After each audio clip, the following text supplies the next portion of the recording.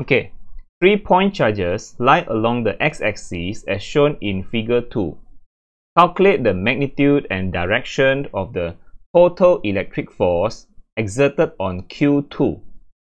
Okay, so we need to pay attention.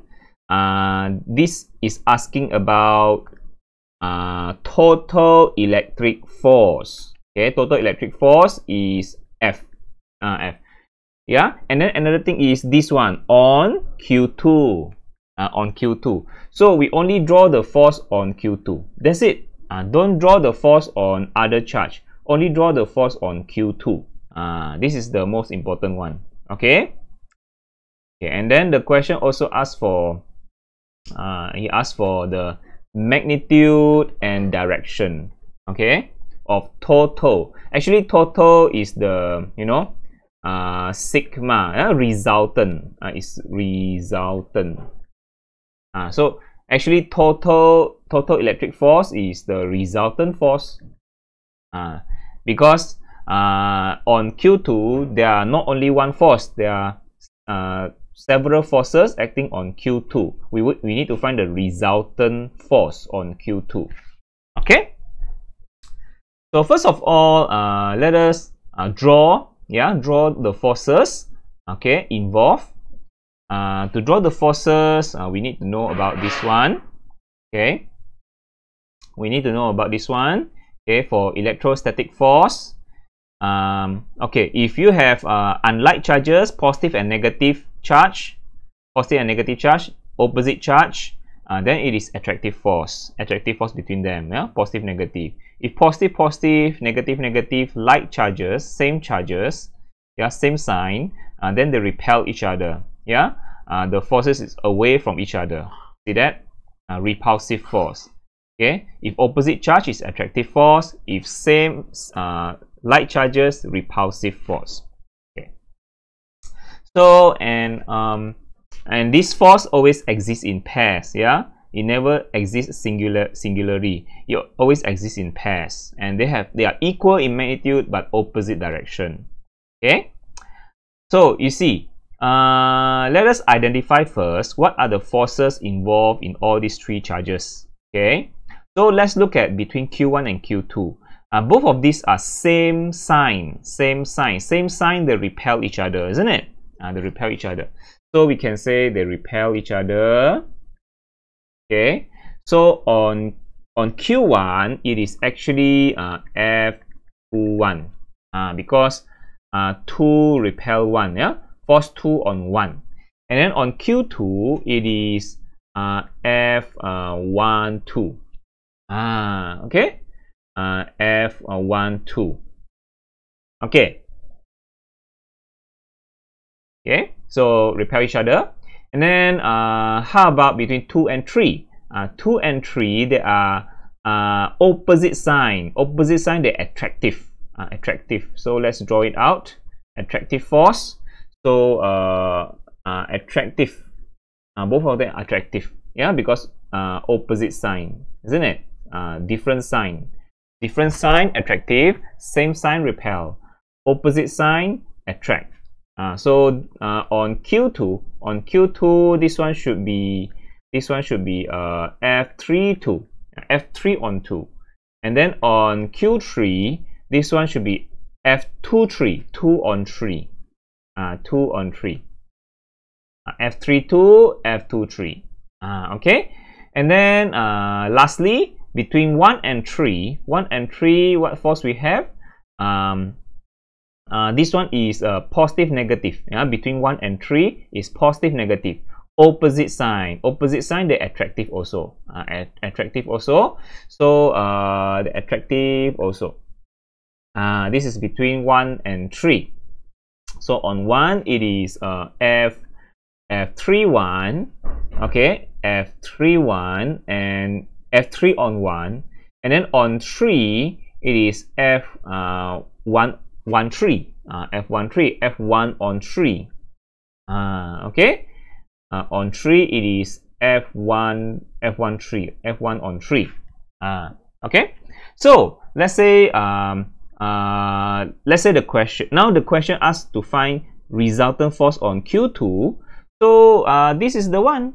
Yeah. So the question asks to find the force on Q2, and then this is the one.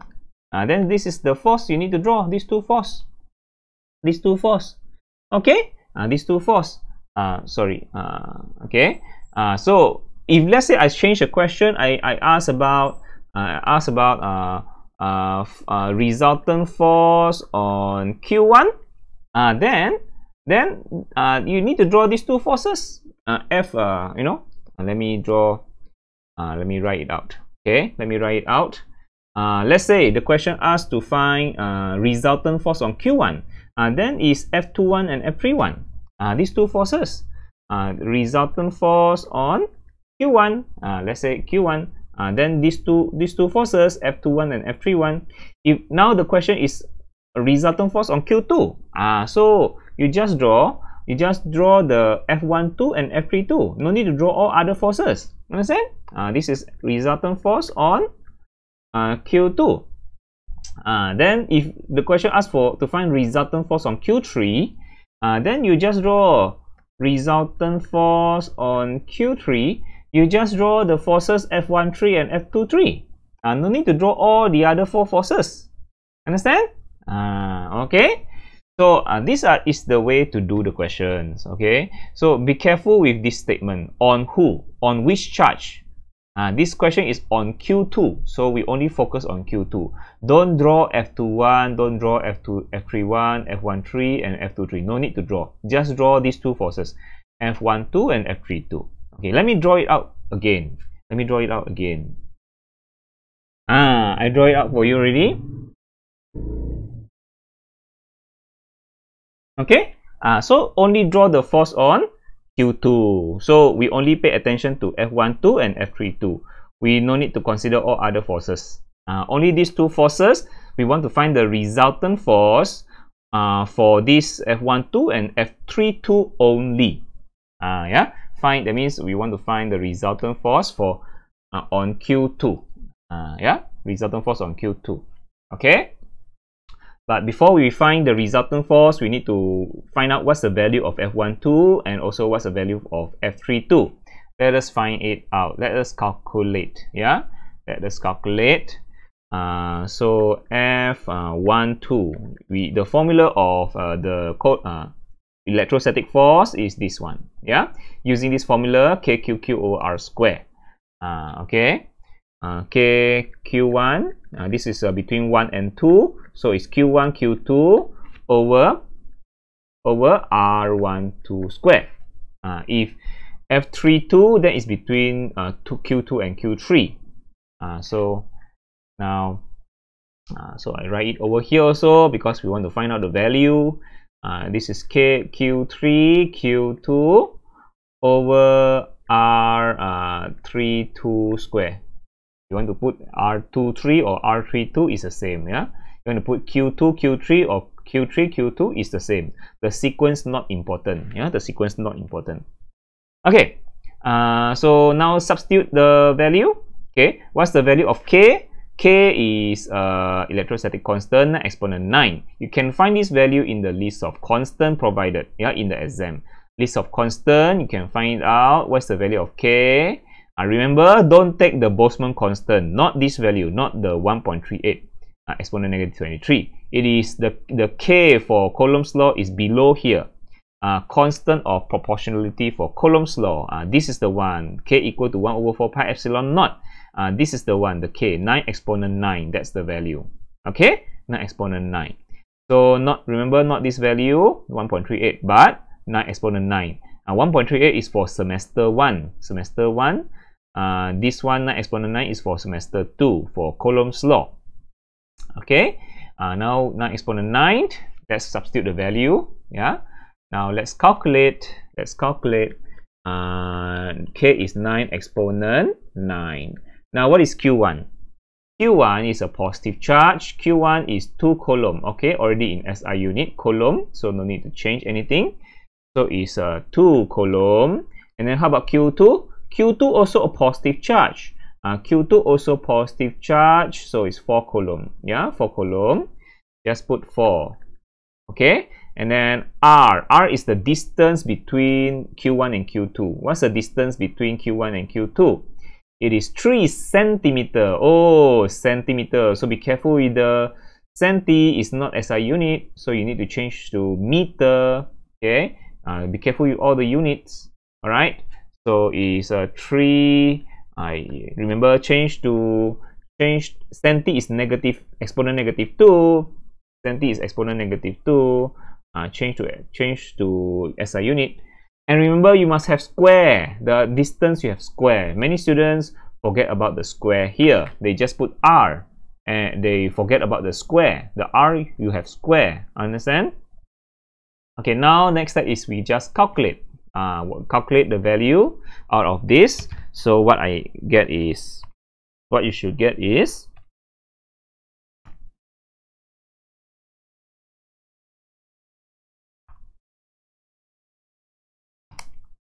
okay, the value is 8 exponent 13 Newton. Okay, what's the direction? The direction is to the right or towards Q3. I can write to the right. Okay, that's F12. Now we need to find the F32. Calculate also before we find the resultant force. Okay, so again, K is 9 exponent 9. I got from list of constant. Q3 is a negative charge. Okay, Q3 is a negative charge. Do we need to put the negative sign? Yeah, in fact, Q3 is negative 6 Coulomb.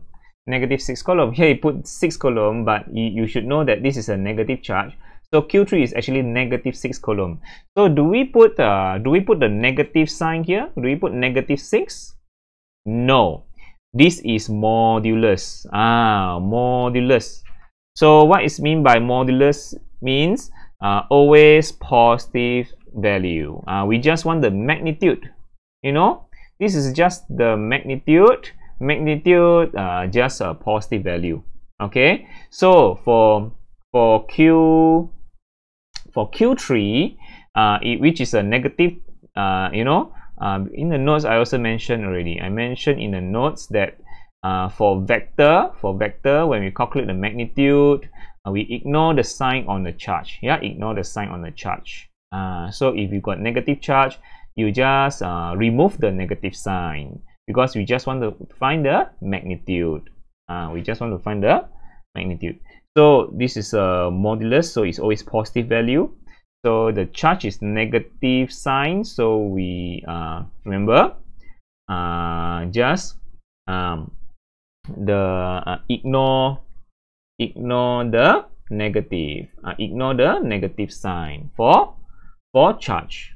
Ignore the negative sign for Q3. Yeah, ignore the negative sign for Q3. So don't put the negative sign there because modulus is always positive value. So the charge here, you just put a positive value. Okay, is negative 6, I put 6. 6 enough. Okay, ignore the negative sign. Now how about Q2? Q2 is a positive charge. It's 4 Coulomb. Okay, so it's just 4 Coulomb. That's it. Okay, 4 Coulomb. All right. Next, what's the distance between them? Distance between Q2 and Q3. So divided by the distance between Q2 and Q3, which is 5 centimeter. Again, you have to change to SI unit. SI unit, centi is exponent negative 2. Exponent negative 2. Centi. Okay, and then you need to square. Don't forget the square. Many students forget about the square. Okay, now calculate the value. Calculate the value. 9 exponent 9 multiply 6 multiply 4 divided by 5 exponent negative 2 square. Okay. Okay, so the answer I get is 8.64. 8.64 exponent 13. 8.64 exponent 13 Newton. This one direction is also to the right. to the right, because opposite sign, Q2 and Q3 opposite sign, they attract each other. So Q2 is being attracted by Q3, but Q2 is being repelled by Q1 because same sign, they repel each other. Okay, attracted by Q3 but repelled by Q1. Okay, so okay, both of these forces same direction to the right, so we add up. Yeah, if same direction, we add up. If opposite direction, we minus. Yeah, okay.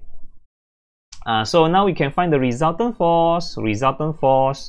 Okay, let's calculate. Now resultant force on Q2 is normally we put like this, direction. The positive and negative sign you can put as direct. Positive and negative sign you can put as direction. If going to the we know that this vector, let me draw it out, the vector. Okay, the vector, remember the vector, the directions. Okay, again another one, yeah. So going to the right is positive, going to the left is negative, going upward is positive, going downward is negative. So direction, forces that going to the right, is positive force, forces going to the left is negative force, going upward is positive force, going downward is negative force. Okay, because this is about vector. Vector normally use the positive and negative signs for direction. This is a vector direction. We use the positive negative sign for direction. Okay, only when you calculate the magnitude of force, only when we calculate the magnitude of force, the charge, we ignore the negative sign. Okay, only when we calculate the magnitude of force, the charge, we ignore the negative sign. But when we determine the direction, the positive and negative sign very important. Very important. That one you cannot remove the negative sign. Okay, we use the positive and negative signs for the direction. Forces going to the right is positive. Forces going to the left is negative. Forces going upward is positive. Forces going downward is negative. Okay, right now I have these two forces going to the right. What I can say is forces going to the right is a positive force. Both of these are positive force. We don't have forces to the left. So we don't have negative force. Okay, so here I can just write this one is positive force. Okay, so both of them will be total up in the end. Okay, let us do it. Okay, so it is F12 is positive, and also another one, this F32 also positive. F32 also positive. Since both of them are positive, so they become total up. Okay, why are they positive force? Why are they positive force? Because both of them going to the right. So that's why they are positive force. Okay. Okay. So let us substitute the value and see and calculate. Okay, and then plus is 8.64 exponent 13. Okay, and then what do we get? 8 exponent 13 plus 8.64 exponent 13. The answer is 1.664 exponent 14. Exponent 14 Newton. What's the direction? Is a positive value, right? Is positive value. That means the resultant force also in a positive direction. That means to the right. The direction is to the right. The direction is to the right because we have a positive resultant force. Positive resultant force means the positive sign here. The positive sign here means direction to the right. Okay, so is that the answer? Let us check it out. Yeah, the resultant force on Q2 is 1.664 exponent 14 Newton to the right. to the right. So I am right. Okay. So okay, that's it for this question. So remember, check it out. What the force on which charge? Is it a force on Q2? Is it a force on Q1? Or is it force on Q3? Right now the question is forces on Q2. So we just draw these two forces, F12 and F32. But if I change the questions, let's say forces on Q1, then you draw F21 and F31. Determine the resultant force of F21 and F31. If the question asks for forces on Q3, then you draw F13 and F23 on Q3 instead and find the resultant force between these two forces. I think this resultant force will end up have a negative sign. The resultant force should also go into the left. Okay? So that's all I want to say about these questions. I hope you understand, and if you have any questions, just leave a comment below. Okay, see you again in the next video.